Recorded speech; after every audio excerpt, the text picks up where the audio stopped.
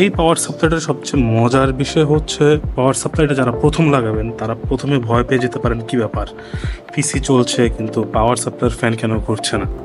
এখানে হচ্ছে সেই মজার এই ভিডিওতে আমরা আনবক্স করব ডিপকুলের DQ750M-V3L 80+ gold full modular power supply.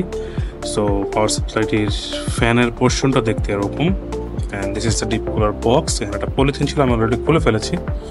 And এটা হচ্ছে পিছনের সাইড। যেমন বক্সের ভিতরে পাওয়া যাবে হচ্ছে মেইন পাওয়ার কানেক্টর 20+4 পিনের একটা, ইভেন মাপও দিয়ে দিয়েছে। CPU 8 পিন কেবল পাওয়া যাবে একটা, CPU 4+4 পিন ইন্টু 1 এটা থাকবে একটা, PCIe 6+2 পিনের একটা করে 3টা থাকবে, সাটা থাকবে চারটা করে, অর্থাৎ একটা কেবলে থাকবে 4টা করে মাথা থাকবে, এরকম 2টো থাকবে, এবং 4 পিন পেরিফেরাল থাকবে আরও একটা।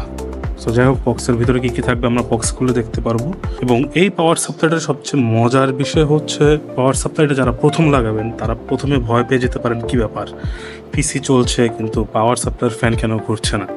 এখানে হচ্ছে সেই মজার পার্টটা হচ্ছে যখন ও 45 বা 50%-এর উপর লোড নিবে তখন হচ্ছে আপনার ও ফ্যান স্পিড বাড়ানো শুরু করবে অথবা ফ্যান চলা শুরু করবে, যেটাকে কিনা ডিপকুল বলতেছে silent and high performance fan. DeepCool তার সবগুলো প্যাকেট এরকম করে থাকে। নর্মাল একটা বক্সের উপরে তারা একটা কাগজের ঠোঙার মতো একটা জিনিস দিয়ে ব্র্যান্ডিংটা করে ফেলে, খুব সুন্দর সিম্পল। বক্স করলে এই পেপারস, মাঝে মধ্যে পেপারস পড়বেন, কাজে দিবে। দেন হচ্ছে স্ক্রু,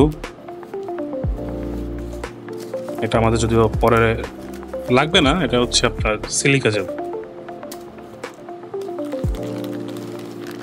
এখানে হচ্ছে কেবল বান্ডেল, এখানে কেবলগুলো আছে, আমি কেবলগুলো খুলে খুলে দেখাবো। কেবল টাই,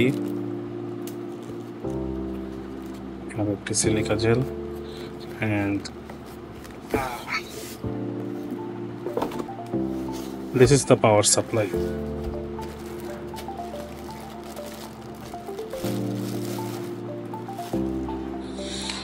এটা পাওয়ার সাপ্লাই পিছনের পার্ট, একটা বাটন এবং এসি ইনপুটের অ্যাডাপ্টার দেওয়া আছে। পিছন সেটা বেশ সুন্দর দেখতে এবং বিশাল বিশাল হিট সিঙ্ক দেখা যাচ্ছে। ফ্যান পার্টে রয়েছে ফ্যান এভাবেই মুভ করছিল। দেন ফুল মডিউলার যাকে বলে, ফুল মডিউলার পোর্ট রয়েছে এবং পোর্টে এখানে ডিফাইন করে দেওয়া আছে কোনটা কি, মাদারবোর্ড, পেরিফেরাল, দেন হচ্ছে CPU, PCI এক্সপ্রেস এবং অন্যান্য পেরিফেরাল, IDE, সাটার এবং CPU বা PCI এক্সপ্রেসের আরও কিছু মডিউল আছে। ডান পাশে এবং বাম পাশে রয়েছে ডিপকুলের লোগো, তেমন কিছু নেই, এবং এর উপরে রয়েছে ডিপকুলের অন্য সর্বস্ব বিস্তারিত জিনিসপত্র। এসি অ্যাডাপ্টার একটা, 24 পিনের মেইন পাওয়ার কানেক্টর, CPU 4+4 পিন কেবল একটা, PCIe 6+2 পিনের 3টা কেবল। গ্রাফিক্স কার্ডের জন্য যে পাওয়ারটা প্রয়োজন পড়ে, যাদের 2টা লাগবে তারা 2টা ইউজ করবেন, যাদের 3টা লাগবে 3টা, এবং যাদের 1টা লাগবে 1টা ইউজ করবেন। CPU কেবল 4+4 2টা, অর্থাৎ যাদের একটাতে কাজ হয়ে যাবে একটা, এবং যাদের 8 পিনের হবে তারা 4+4 লাগাবেন। 4 পিন পেরিফেরাল পোর্টের জন্য একটা, সাটা পাওয়ার কেবল থাকবে এরকম 2টা আছে এখানে, প্রত্যেকটায় 4টা করে সাটা পোর্ট থাকবে। এই হচ্ছে সম্পূর্ণ পাওয়ার সাপ্লাইয়ের কেবল সেট। ফুল মডিউলার পাওয়ার সাপ্লাইয়ের জন্য যা যা প্রয়োজন এবং যে যে কেবলগুলো লাগে সেই সব কেবলগুলো এখানে আছে। এবং মডিউলার পাওয়ার সাপ্লাই বিশেষ করে যারা আমরা ফুল ফ্লেজ ইউজ করি না তাদের জন্য হচ্ছে আমাদের সব কেবল একসাথে কেসিংয়ের ভিতরেও প্যাকেট করে রাখার তেমন কোনো সমস্যা হবে না। এই পাওয়ার সাপ্লাই লাগাইতে গিয়ে কেউ আবার ভয় পাবেন না যে পাওয়ার সাপ্লাই লাগাইছেন, আপনার পিসি চলতেছে, সবই চলতেছে, কিন্তু ফ্যান চলে না।